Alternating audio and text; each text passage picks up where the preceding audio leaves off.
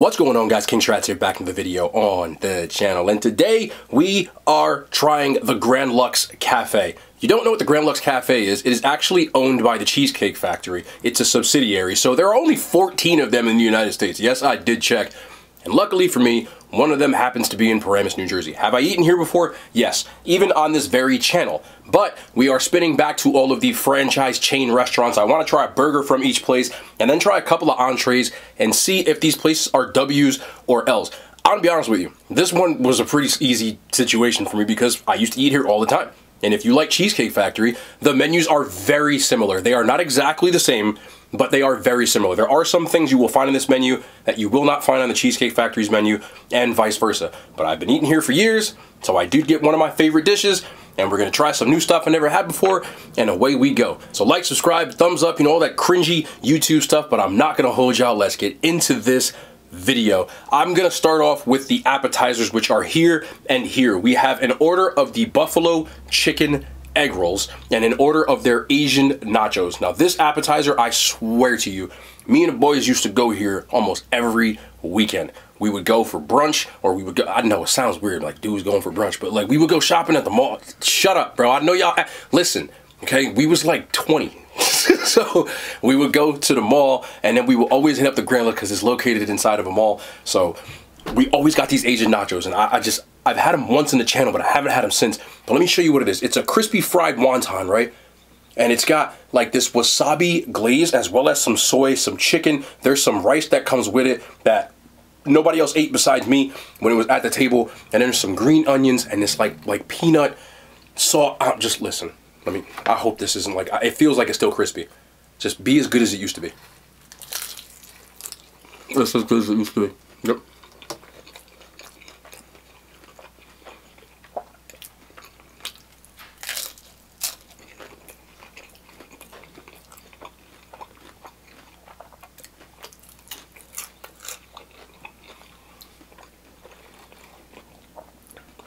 You can't get better appetizers from chain restaurants than what transpires in this bowl.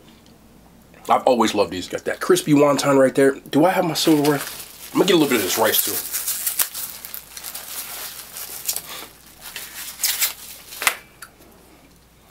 Let me get a little bit of this rice. I always eat this rice. People like don't eat it, and I just be sitting there eating it because I eat everything on it. You put it on a plate at my restaurant with me, I'm eating it. It's good, bro. It's not the best rice, but when you mix it with the sauce and all that other stuff, get it on here, and you come back in for a wonton, right? And then you come back in like this, and you put a little bit on there, right? Put a little bit on.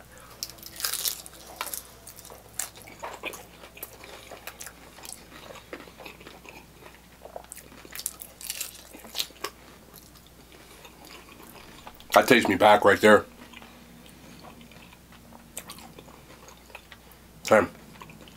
Reminds me of the times when I didn't have a mustache and life was a lot more simple. I'm trying to spell out these flavors for you, but I'm having a little bit of loss of words. The first thing you're gonna get is a heavy soy-based flavor, which, if it was alone, would be way too overpowering because it's strong. But as you chew into it more and you get a little bit of that wasabi and the peanut sauce, it just like mixes together perfectly. And that's when you've got yourself a W. Now, if you do have a peanut allergy, every time I ever got this, they always said, make sure, like, you have a peanut allergy? I'm like, nah, I'm good. Just bring me the plate. But they do their due diligence because the peanut is strong with that one. My only gripe about this would be if you happen to get them on a bad day. It's happened to me before, but not today. And you get them on a bad day, they don't give you enough of the wasabi sauce. And you're gonna tell me it's too salty. So, I'm forewarning you about that. But the chicken is decent quality. It doesn't taste frozen, which you don't really get that from the Grand Lux. The price point, I believe, for this is like $15, which is decent for an appetizer these days. And they do give you a lot of it, as you can see. Because I've eaten like 5. And I'm still big chilling over here. But this is one of my favorite chain restaurant appetizers, which there aren't really that many until we spin back to these. And this is going to be hard to beat when I'm ranking appetizers. Just keep it at a full stack. So, it's not perfect, but no chain restaurant's going to be perfect. But this is as good as it gets for me appetizer-wise. This is a 9.6 out of 10. Again, this is a chain restaurant scale. I do not rate everything on the same scale. Sometimes people think my ratings are too high because they don't realize what I'm doing. But when it comes to chain restaurants, this is as good as it gets for me.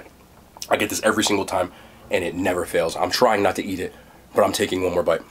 I'm allowed to. I didn't eat for 2 days. Yes. These just look really good. I don't really have an explanation for them other than I wanted to try them. So we got some buffalo chicken egg rolls. The breading on these just looked really good when I saw the picture. That's a big reason. There's just buffalo chicken inside of here. I don't need to describe. I know what buffalo chicken is by now.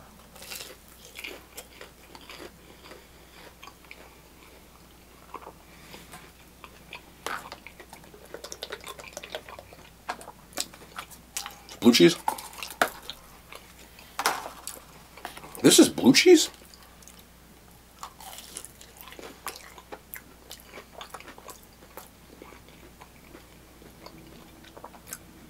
Can y'all see that? That is some above average blue cheese dressing. And for anybody saying it's ranch, I'm literally biting a blue cheese crumble right now. Just don't, okay? So there's always that one person that's like, oh, you know, maybe it's ranch. No. I know what blue cheese tastes like. I've been fat for years. Alright. But in all seriousness, if you know anything about how Cheesecake Factory kind of does their thing, and I'm saying Cheesecake Factory because there's a lot more familiarity with the general people that have never had Grand Lux, you know that they're breading. Like, y'all know this right here. Y'all know what I'm talking about, too. Don't look around. Y'all know this hits. Obviously, you gotta like buffalo sauce. But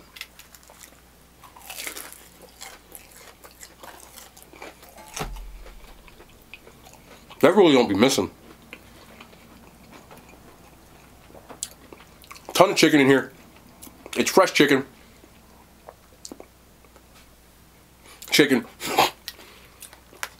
And breading's nice and crispy.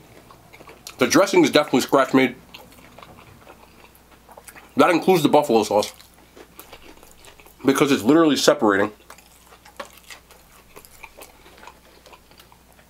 There's not much to say about that other than if you know, you know. You know what buffalo tastes like. And I find that enjoyable. They don't miss, man. One more bite. They don't miss with their apps, bro. They just never miss. Okay? Do y'all see that blue cheese? Big crumble right there?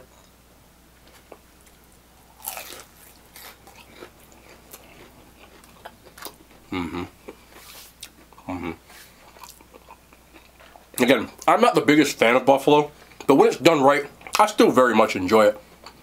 8.5 out of 10. But let's get into the Big Booty Burger. This is a wood-grilled barbecue burger. Their burger menu, compared to a lot of places, it was pretty basic. Like, they had a drive-in burger, a bacon cheeseburger, this, which is a wood-grilled barbecue burger, which is a bacon cheeseburger with an onion ring on it, and I think they had, like, a patty melt. That's pretty much the extent of it. But from what I remember when I had their burgers before, they are good. I got mine medium. Big Booty Burger. Look at this burger. This thing is I don't even know how, y'all know I'm gonna fit this. It don't even matter. But it's got applewood smoked bacon, cheddar cheese, tempura onion rings, mustard, and barbecue sauce. That is all that's on this burger. You can get pickles if you want to, but if you're new to the channel, we don't do that here. Bro, you don't even like pickles? No, I don't. Okay?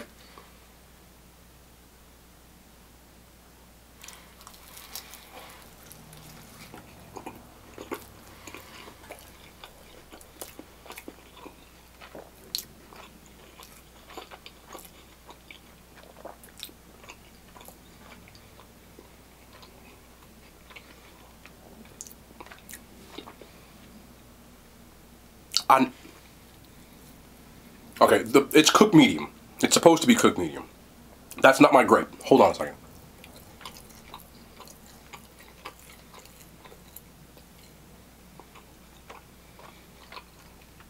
I think I became a little bit of a burger snob. I'm not gonna lie to you. Everything else about this burger bangs, right? The onion ring on top, tempura fried, crispy, love it. Bacon, thick cut, applewood, love it. Barbecue sauce, tangy, a little bit of flavor to that, love it. Cheddar, not gonna go wrong with that. And there is a bit of mustard kick on the bottom that I'm getting on the bottom of the palate because I can see it's on the underside of the bun. But if that, you like that burger, the burger itself is mid.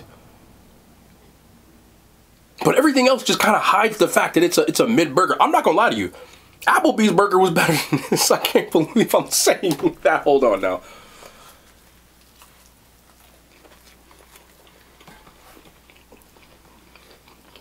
The burger itself,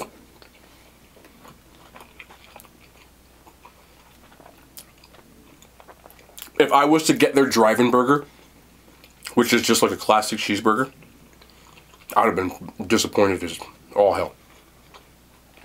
Because not just the blandness of it, not even salt, pepper, but even the overall texture, I don't know what it is. It's just missing something. Now, don't get me wrong. It is still a good burger. But it's being hard carried by everything else that's on here.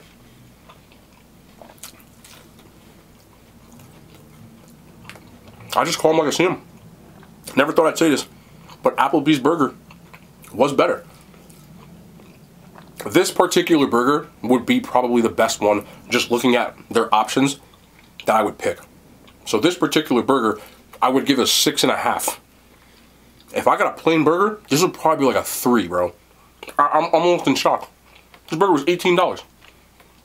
Quesadilla burger at Applebee's, even better. But this bacon, it's worth 3 points alone. Love me some thick cut bacon, bro. But that is a disappointment. Holy blend. Also, they have some fries in here as well. Oh, that is not going to hit.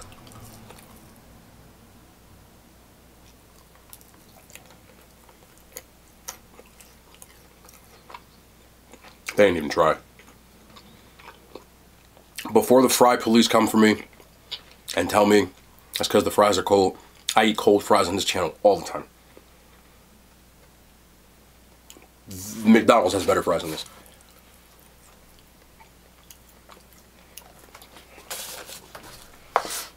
That tastes like a frozen French fry. And from a place like this, like a frozen French fry with not even salt on it. From a place like this, their burgers and fries are actually like Red Robin had better. I never thought I'd say that, but this might, so far of the ones I've done, which I think this is the third place we've gone to, is the worst. Never thought I'd say that. But we move. The fries, 1 out of 10. And last, in the WTF meal of the day, we got Cajun chicken and shrimp jambalaya. Yes, I got jambalaya from Grand Lux. I don't know. I just wanted to see. Matter of fact, I've had jambalaya pasta from Cheesecake Factory, which kind of banged. I said, you know what? Let's risk it for the biscuit and try something that you normally wouldn't get from this place. Big pieces of shrimp in here. Looks like there's a pretty decent amount of sauce. Peppers, onions. I'm trying to be nice. Let's just get it. Here. Nah, I need a pepper in here, bro. Big ass peppers.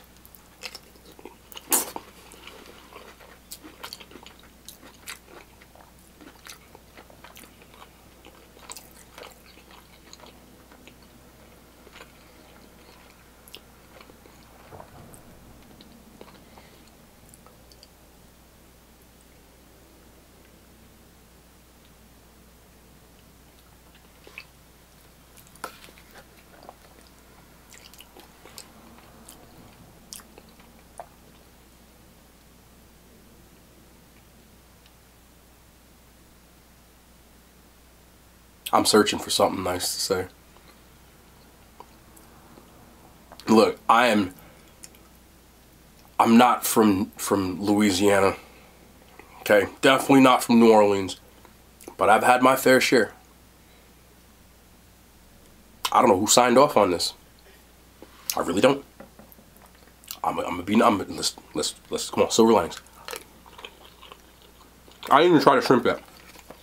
Maybe the shrimp will help.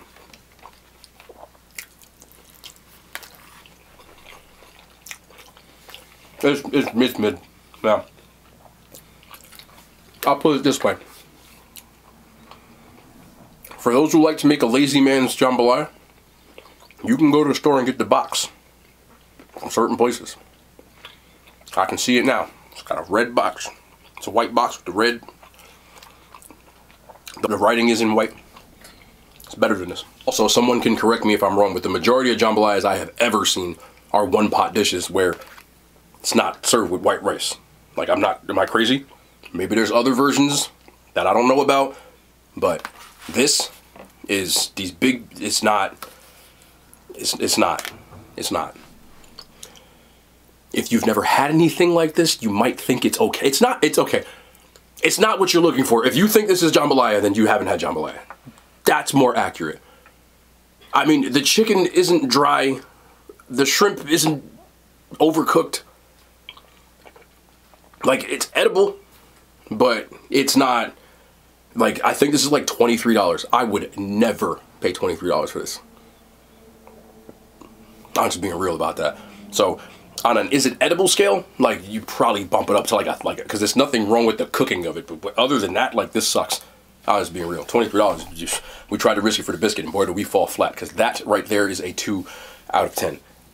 It's not bringing in the points. So overall, I know Grand Lux is a W, but from what I got today, only 2 out of the 4 things that I got were good.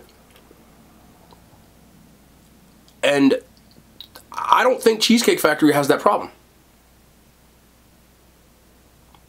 Like, I don't think I've had a miss from the Cheesecake Factory. I gotta try a Cheesecake Factory burger, because that burger sucks. I don't know what the hell I had Cheesecake Factory's Cajun. Listen, the ratings are the ratings. It is what it is. I can't take back and take back. You know, people say that I'm too nice sometimes, but for me, I've always been honest about certain stuff. And this was, of the probably 30 to 40 times I've gone to Grand Lux Cafe in the last, I don't know, 10 or so years, this was probably the most disappointing one that I've had. But again, I tried new stuff. Sometimes you miss on new stuff, and that is what that is. But the Asian nachos are still a W, and I do know that there's some bangers on that menu, though most of their pastas are really good, and their appetizers for the most part that I've had are really good. But that, I might as well have took $23 and just lit it on fire. That's not it. But that's why we do these things. I just didn't think that it would fall flat the way that it did. But that's why this is why you play the game. This is what it is. But I said but 46 times. That's only because I'm trying to rush y'all because the Celtics are still on right now. I'm gonna be honest with y'all, okay? I still haven't gotten to sit down with a bag of Jason Tatum's yet. So I've been sick. But this is what we do. Y'all know the vibes, man. I hope y'all enjoyed. We'll be back tomorrow. More content. I love y'all. The hand signs, they made it to YouTube.